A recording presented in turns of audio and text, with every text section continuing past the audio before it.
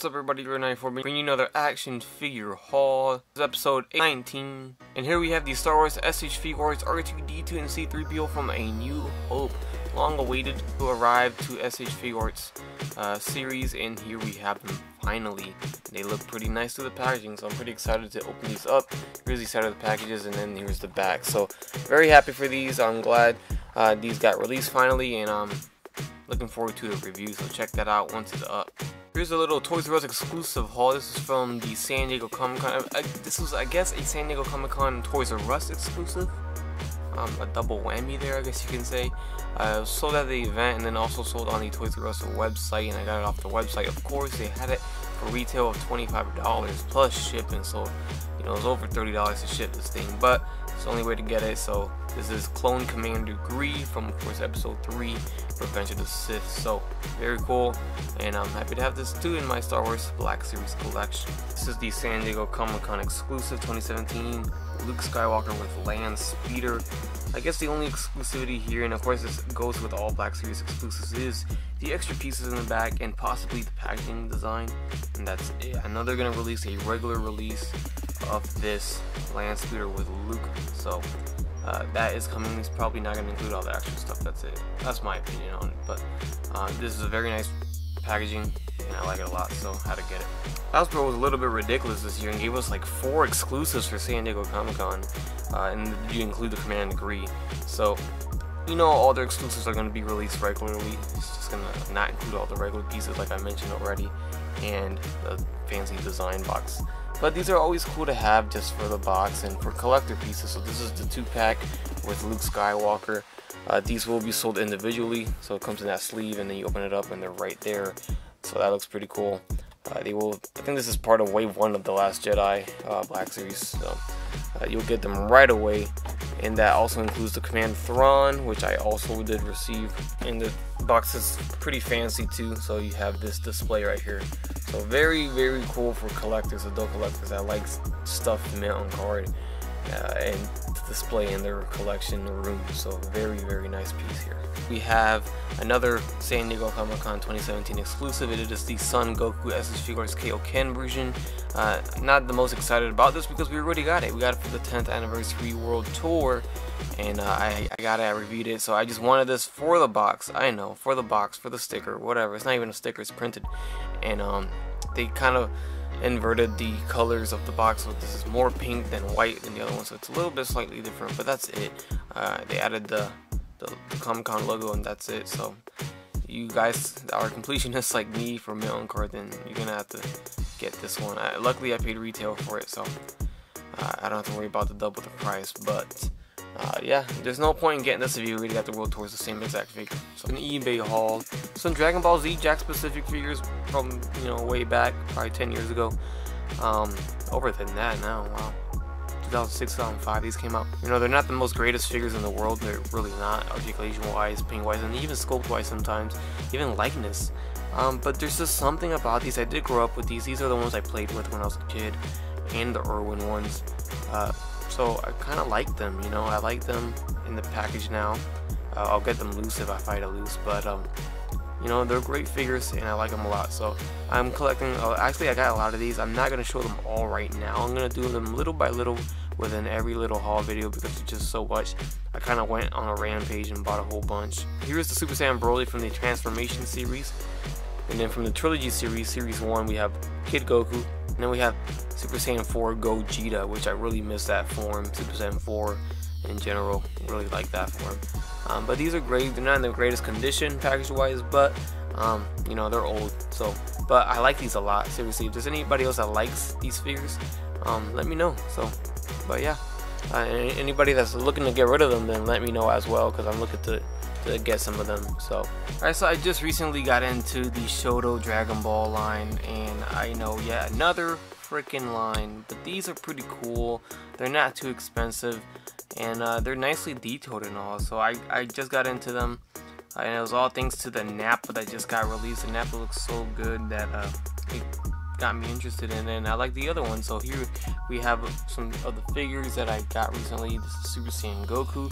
This is actually from an older wave here. You got Bardock and Broly back there. But I do have Bardock, which is right here. So there's Bardock right there. We do have Golden Frieza, which is from the Super Wave right here. So we have the Super Saiyan God, Goku, and Vegeta, which are behind Frieza right here. So I also have these. I'm still on the lookout for all the other ones that I am missing. I am getting the Nappa Wave in the mail soon, so I will be having those. But anything before that I am missing, so I'm after those now. Alright, here's a haul from Japan. We got the SH Figuarts Spider-Man Homecoming, of course, Spider-Man here by Bandai Tamashii. Excited for this release here. We're slowly getting our Avengers put together in SH Figuarts form, so very nice that we are getting this guy here. At the SH Figuarts Nappa, the Dragon Ball Z web exclusive by Bandai Tamashii Nations. I have been waiting years on years for this figure, and I'm finally here, and I'm so happy, so excited. So I can't wait to review this guy. It's probably up by the time you see this video, so check that review out. But overall, this is one of my most anticipated figures for this year and for this line in general. So very good release this time around. We have the SH Figuarts Super Saiyan 3 Son Goku figure. This is a remake and updated version of this. We haven't gotten Super Saiyan 3 before, but we finally got what we all wanted. It was a bettered, updated version. The previous one wasn't as great as many have wanted it to be. So overall, I'm pretty excited for this figure, and I cannot wait to get him out the package. Here we have the HasCon 2017 Hasbro exclusives, the Star Wars Black Series Captain Rex, along with the Uncanny X-Force version of Deadpool. So very, very happy to have these. Super stoked. They both look great. I do know that Rex will be a regular release eventually, probably with less accessories and not the fancy box. That's probably what I'm assuming. If not, then it's just going to be without the fancy box. Deadpool, I don't know if he's going to have a regular release or not. But overall, I'm very, very happy to get these two HasCon exclusives. The very first HasCon ever was this year, so I'm guessing it's going to be an annual thing as well. So, and here's an SH Figuarts haul. We do have the SH Figuarts Dark Knight Joker, recently just released. This is from Japan. And also we do have the Tamashii Nations exclusive figures, which were old. I'm a little behind on these, but better late than never. We have the 2015 Shadow Trooper and the 2016 exclusive Clone Trooper Phase 1 Captain. So like I said, better late than never, and I'm happy to get these now. And here we got another haul from agelessgeeks.com. We have the SH Figuarts Last Jedi set of figures here. The first set of figures that they've released. We have the First Order Stormtrooper with the Pauldron. Then we have the Captain Phasma remake, and then also the new BB9E bonus that you get with this. This is the combo pack that you buy, and you get this. They do not sell this separately, which is a bummer. I really was only interested in this. Can you believe that? They have already made Phasma. I'm gonna open him up and see if he's any better than the previous one. He literally looks the same to me right now through the package, but I really gotta put them next to each other. And then this is just a reuse of the same old First Order Stormtrooper. They just added a pauldron, maybe some accessories, and that's it. So nothing really brand new in this set except for the BB9E. But if you want to get the BB unit, then this is the only way, unless somebody sells it separately on eBay, probably for more. But technically you're getting this guy for free when you get these two right here together.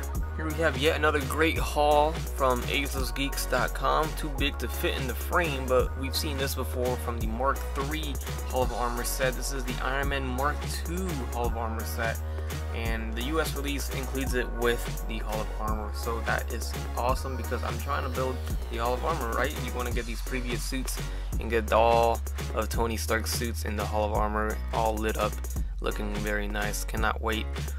So we have Mark II here, and I'm very excited for this. First time we ever see Mark II in SH Figuarts form. Alright, and this is one of my most exciting hauls and my most anticipating hauls in a long time. I've been wanting a mint on card Dragon Ball GT Battle of Freedom Series 7 Omega Shenron and Kid Goku 2-pack sealed for the longest time. And I finally have one. Holy cow. And it is in beautiful condition for how old it is. It really is. I'm excited beyond belief for this. Wow, I would never take this out of the package no matter what. But this came at a cost, guys. This thing was so expensive. I'm not even gonna say how much I paid. I just paid too much for it. But when there's something that you really want out there, and it's really rare as much as this, there really is no value on it, you know, it's priceless. So if it's something that you want and you have the money for it, go get it, you know. Obviously you're not gonna pay something ridiculous to the point where you're gonna be homeless, but if you can afford something and you really want it and it's something that you know, if it's that value to you, then, you know, I'd say that's when it's justifiable to spend a certain amount of money. But I'm not gonna say how much I spent. You guys could take a guess, or maybe you guys could figure it out, who knows. But this is one of my most anticipated. The story behind this is that they made limited quantities because this got released towards the end of Jakks Pacific's run with Dragon Ball and their license, whatever, right before they lost it, right before they stopped making Dragon Ball figures. This was towards the end, so not as much of these got released as other, you know, earlier releases from Jakks. So not much were sold. So, but anyways, happy to get it. Here it is. Got it from eBay, of course. So there you go.